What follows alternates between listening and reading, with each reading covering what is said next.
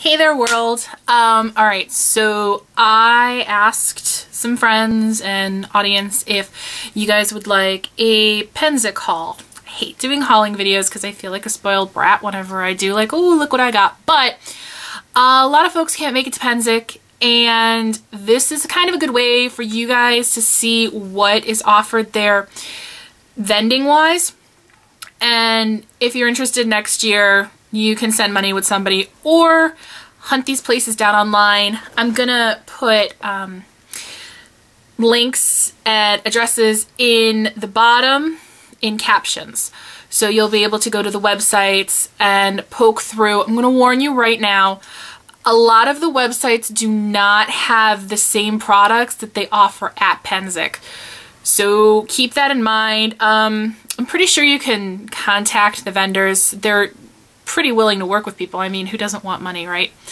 All right, so I'm gonna do my non-dance purchases first. A lot of them are dance related, but they're not clothing, yada, yada, yada. All right, so the first thing I got, you'll have to excuse me because I'm gonna be reaching everywhere. I'm kind of surrounded by stuff right now. I got a lantern because I've just finished redecorating my living room. So I wanted a new Moroccan lantern for the corner. So I bought this beauty from a place called Traders of Tamerlane. They had the most beautiful setup I've ever seen. I turned the corner and there's this yurt just lit up with a rainbow of lanterns. It was breathtakingly beautiful. All the pictures I took, just, they didn't do it justice. It was magical. There's no other way to explain it. But this little beauty cost me $22, which was a little more than I wanted to pay, but it was worth it. It doesn't really do much when it's not lit up. I mean, you can't really make out the colors, but it's so gorgeous when it's lit up. The colors are so vibrant. Really nice guys who run it. Their lanterns run from about $11 up to $50. They do have the website.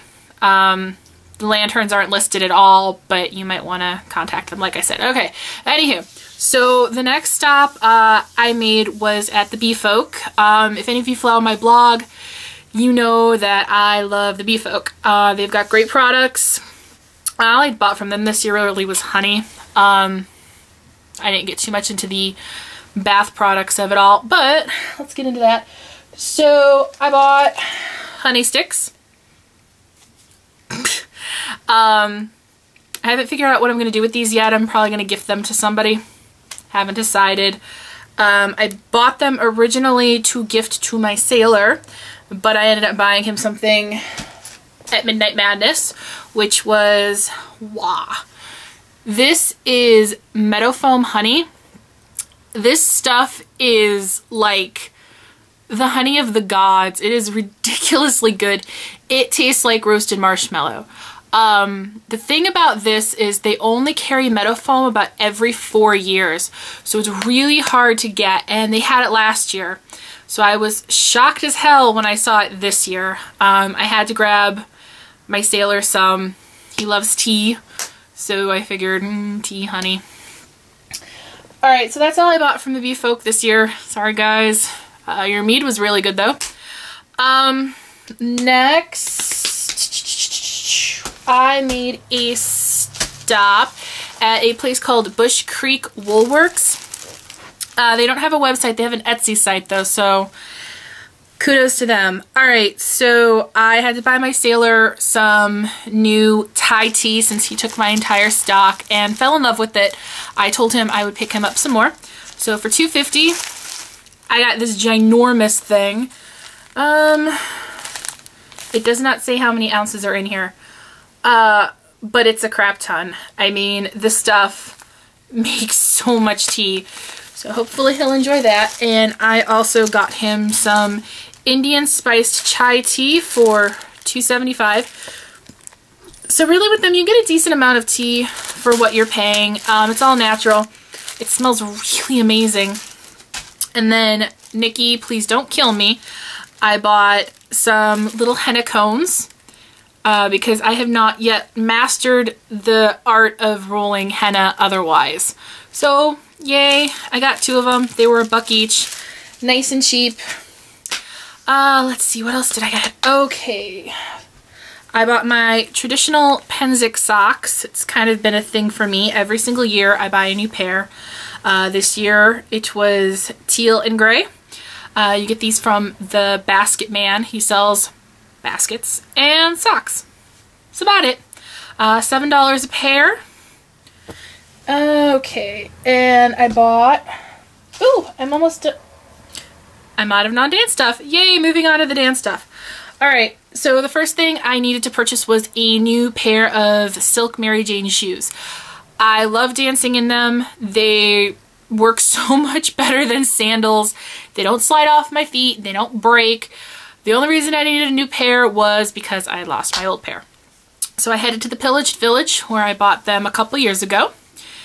And they are just your typical Asian silk Mary Janes that smell like horrible plastic on a Massachusetts subway.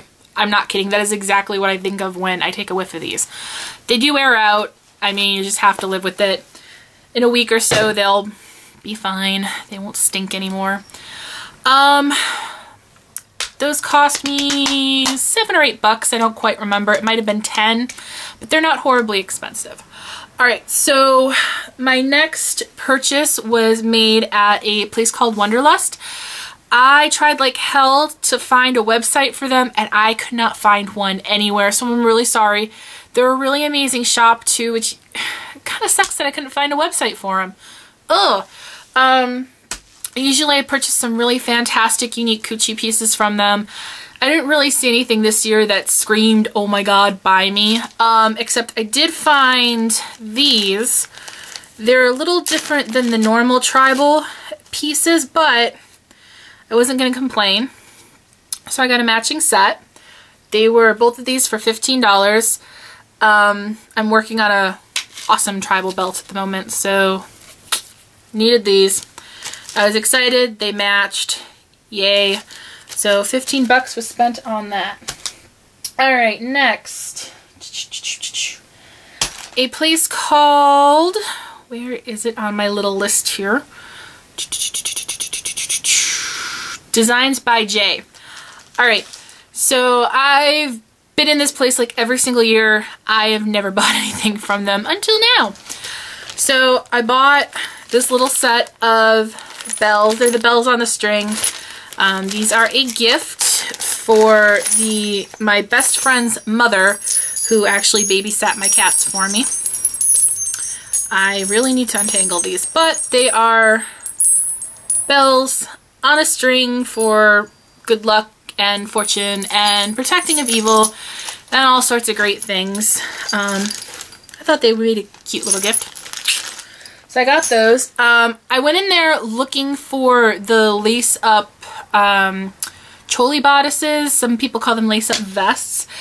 This was the only place in all of Pennsic that actually had a variety. Everywhere else I looked had like 1 or 2, maybe 3. No, this place actually had sizes and a selection and large quantity. So I was really excited. They also had the best prices. So I picked up this little beauty. Guess it helps if I flip it this way, doesn't it? Bam! Very excited about this. It came down between this and a copper one. This one won out. So I was very excited about this. And then while I was in there, I noticed they had circle skirt pants. Like the really huge 25-yard circle skirt pants. I have been drooling over Jez's pair for 2 years now. I have been drooling every time I have fixed Jez's pair. So I bought a pair finally. Hopefully mine don't rip like hers do. But here they are in all of their ginormous circle skirt pant glory. I was very excited about these. Together she gave me a really good deal. The skirt was $80, I believe, originally, and the vest was $40. She gave me both for $103. She quoted me $105, but I only had $103 in my wallet. So she gave me both. Very happy about that $2 savings.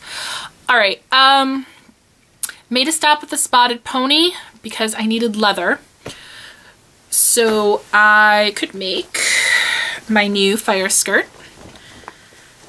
Spotted Pony has awesome prices, I will say that much. I bought the last 2 pieces of leather they had to offer as well to make this little beauty. Leather skirt. It's fabulous. This was $24 together for 2 pieces and the string to lace up the sides. So that was a really good bargain. I get all of my leather from them. I really hate buying from anybody else. They tend to overcharge. Alright, so second to last stop. I do believe I'm almost out of items here.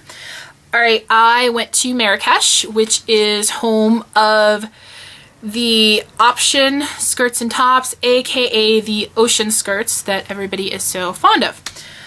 So day 1 I ran in because they sell out of sizes like crazy, and I really wanted a short sleeved one in black. They did not have any black left. I did manage to find a short sleeved option choli in blue, which I was very excited about. So, short sleeves. This little number cost me a whopping $50. Yeah, so expensive. Alright, so I headed back to Marrakesh on Midnight Madness, which is the Wednesday, just to see what they had out, and I got myself another option top. This one is kind of a really funky brownish, tealish, paisley, horrible 60s hippie color, but I really like it. Anybody who knows me well knows I really love ugly patterns and colors from the 60s and 70s. Long sleeves, option, This was awesome. This was on the $10 rack, so score. Got that for 10 bucks. And my other major purchase from Marrakesh, I shouldn't say major because same thing, did not cost me all that much compared to my other top, is, gosh, it's all wrapped up, an option skirt in the short style that hugs on the side. This thing's ginormous. It's really big on me, and I actually have to wrap the sides around myself twice, but you know what, for 10 bucks it was totally worth it. Mis-sewn, but you know what, who cares? You can't tell when I wear it. That's all that matters. Alright, so very last place I stopped was a place called Sultry Treasures. I've never been in there before, ever. It was kind of like my last whim. I was actually looking for the balloon, really huge, poofy pants. I went in there, and on their back wall they happen to have cholis. Now, I'm a choli snob. I hate velvet cholis. No offense to anybody else who wears them. Good for you. I don't personally like them. I don't like the way velvet looks on me. I don't like the way it feels. Nope. So I have a really hard time finding cholis. I'm not the smallest girl in the world. I have a very voluptuous chest. Finding things that fit me choli-wise has been a challenge, and somehow all of my friends go to Pennsic and they come home with cholis, and I'm like, where the hell did you get these cholis? Well, I finally found some. And really well priced too. That's another problem I see with a lot of cholis, is you'll pick up a choli and it'll be $40. I'm like, are you kidding me? I'm not paying $40 for a choli. I am very thrifty. So I came across Sultry Treasures, and their cholis are actually $25, which is a really good deal in itself. And then they were still having their Midnight Madness sale, so that was another $5 off of each choli. So of course, I bought some. So the first one I got was this black one, which is a sleeveless option, and it ties in the back, and I absolutely love it. Fits me great. I cannot ask for anything better. 20 bucks on that one. And then the second one I got is the one I'm actually wearing right now. So let me get up so you can see. Here you go. Very low cut, which isn't a problem for me. And let me turn around. Ties in the back.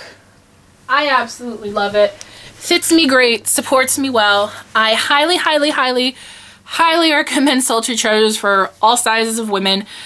Get your trolleys from there. They breathe well. They've got a little bit of give to them, but they're still very supportive. I can't say enough good things about this place. Oh my god, I'm so glad I found them. I am so going back next year and buying like 5 more.